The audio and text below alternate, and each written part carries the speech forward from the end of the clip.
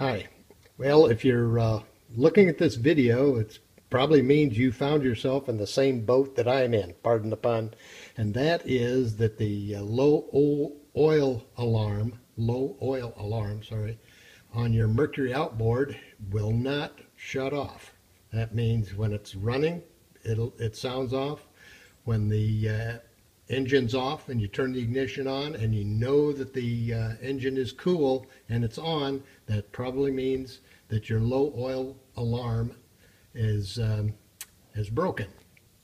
And usually what I found, and what a lot of other people on the internet have found, is that it is because the float, or the magnet that's on the float inside this tank, has come loose. Now, I've already taken this tank off and I've already taken the parts out, and you'll see in there, see that shaft sticking up? Well, on that is a float with a magnet attached to it and then a retainer clip at the top. Now, you'll read on the internet, and probably have already read, that you cannot repair this.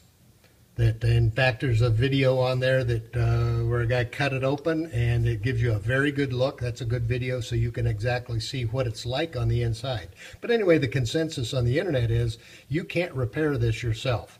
Well, I don't know if that's true or not, because what I did was, as you see, I've removed the parts from inside there. And here's what we've got. We've got this, as you can see, the magnet. This is the float. This little magnetic ring here, that goes on, is adhered to the bottom of that. This goes down like that over the shaft, and then it's retained, kept from coming off the shaft by this little clip here. Now, what I did was, I went in there and I reached in there with a small screwdriver like this, fairly long one, a 6-inch screwdriver, but it's a small tip, flat tip on there. And if you get it in there and you can just catch one of those things and you twist your screwdriver, you can flip that little retainer up. Then come over on this side, catch another one, flip it up. You can move it around so you can get at it, get another 1 or 2 of those up there. Eventually, you just flip those up a little bit, and that will release the thing. Then just take your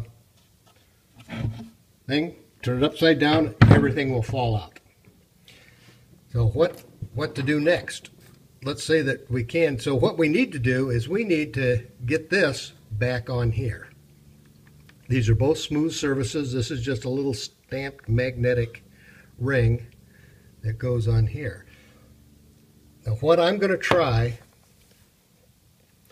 is I'm going to use some RTV, red high temp RTV silicone instant gasket sealer. This is pretty tough stuff, but most importantly, on the back it says it's resistant to oil and gas, which is what we want, because this thing's going to be floating in your outboard oil.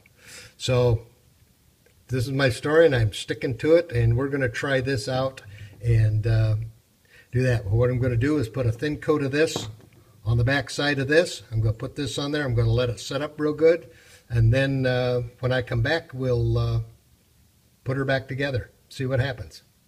Okay, so this is after I've put a thin layer of RTV red on there and pressed the magnet back in there, and we're going to let that set up real good.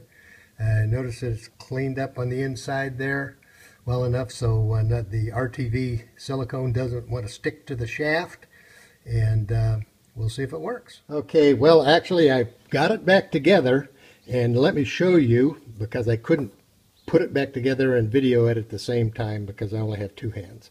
But let me show you what I did. I took the float with the magnet now attached to the bottom of it, and I threaded it, just slipped this long dowel in there with the magnet pointing that way, and then holding that up here out of the way, and you get it down here and you just put that, get that down there on the end of the shaft. And then you let go of this, of the float, and it'll get down there and it'll slip right on that shaft. Then you take that retainer thing and you put it on the same way. And that is with the concave side down. Put it on there, let it slip down there, and while you're holding that on there, let's see if we can do that.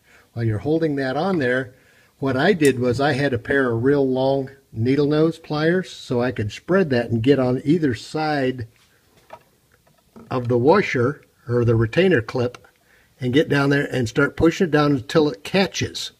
Once it catches, then you can just go with this stick on one side and a flat braid screw, so you can use both hands, and you just work that down, and that will come down and rest on a flange down there. And once you've got that done, you tip that up and the float goes up and down just fine. How long it'll last, I don't know. But compare this repair and trying it before you spend $157 on a new tank.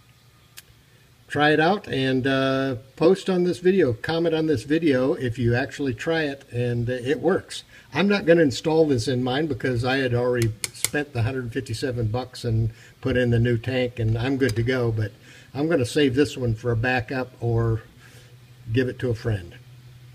Thank you.